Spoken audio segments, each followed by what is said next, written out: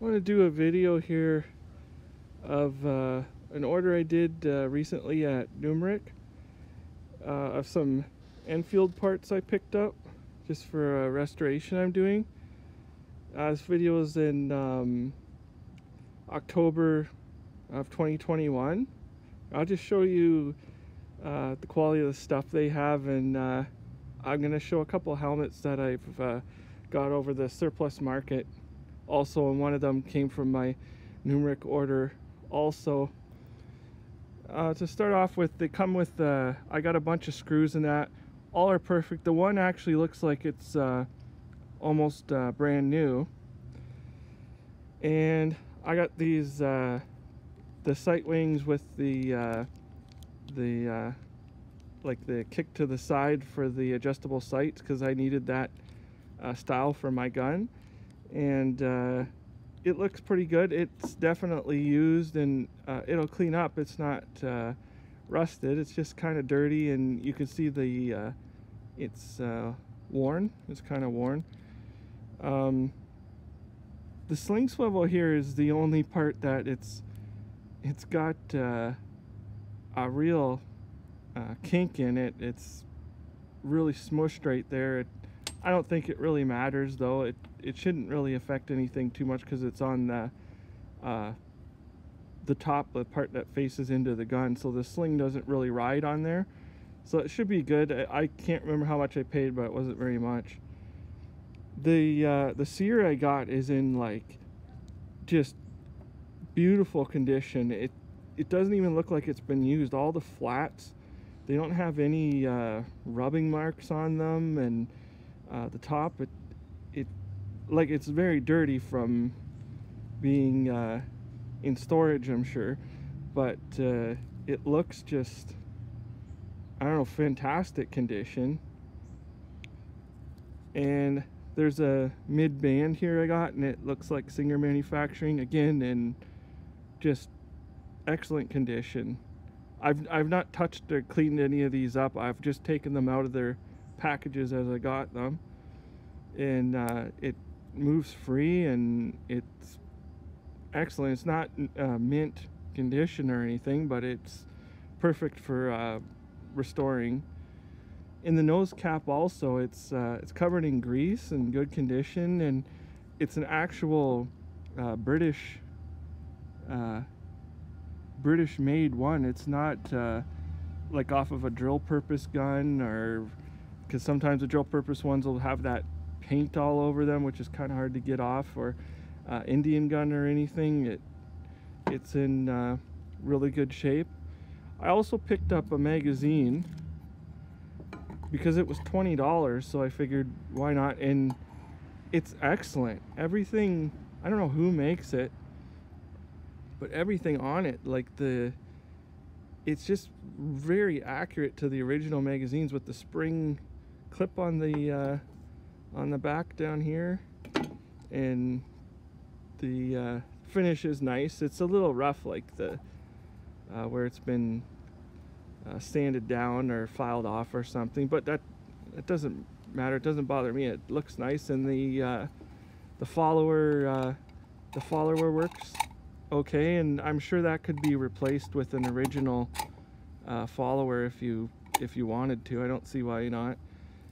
This is bent down here, and I haven't used the magazine obviously yet, so I don't know if that will affect it at all, but of course I can just bend that up. It's just thin metal.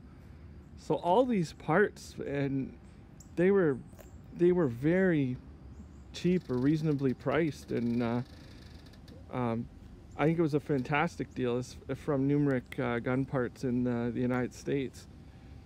One other thing that I picked up was this Swedish helmet.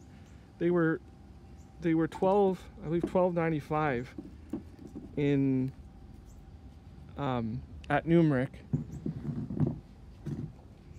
and I can't believe it's like in brand new condition. Like, there isn't anything wrong with it at all.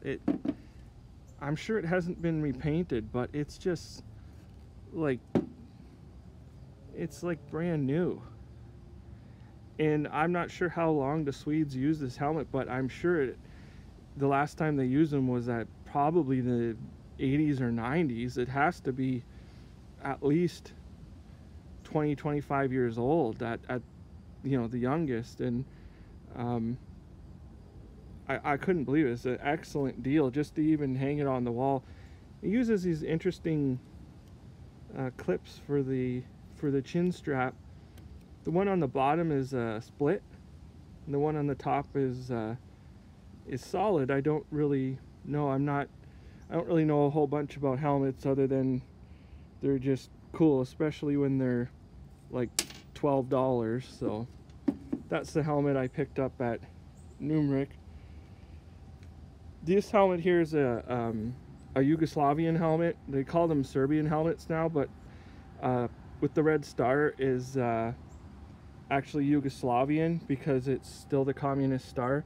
And then you'll see the Serbian ones, they'll have this either painted over, rubbed off, and they'll have their own, it's like a red, white, and blue marking on there. That would be the Serbian helmet they used during the Civil War they had.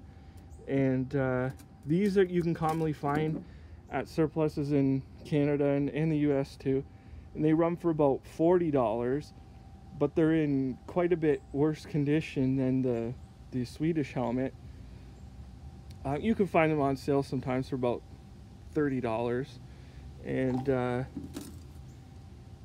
inside you can see that they were probably issued and used, but very lightly. They're still usable, workable helmets. This other helmet I have here is Bulgarian helmet. You can find them pretty cheap. You can find them pretty cheap, and a lot of people don't realize what they are. Like, they are actually some of them World War II produced, and they're sort of like a gem because you can get them pretty cheap for $30 or $40 if you're lucky, if your surplus has them. And if they have the decal, I believe that means they're older. If there used to be a decal here. And they're all usually pretty, you can tell they're pretty old. The leather is gone in them, but this leather is still soft. So I just thought I would do a review on a couple of surplus helmets that are commonly available, and my order for the Enfield No1 Mark III parts, and all of them are excellent and were reasonably priced. And so that's about it. So thank you for watching.